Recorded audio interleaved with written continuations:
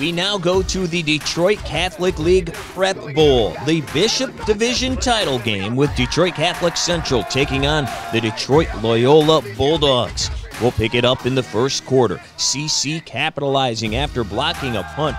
Junior quarterback Declan Bile finding time. He connects with Owen Simp for the 13-yard touchdown.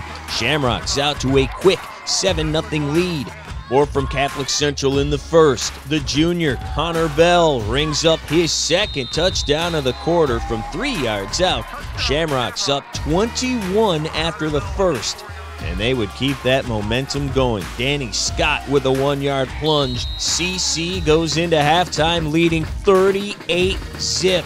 More of the same in the second half. Vile on the play action hooks up with Michael Ramirez. He goes in from 32 yards out for his second touchdown of the game. Detroit Catholic Central goes on to win by a final of 45-14 to claim the Catholic League Bishop Division title. They will open the Division I playoffs on Friday night against Walled Lake Northern. Mary,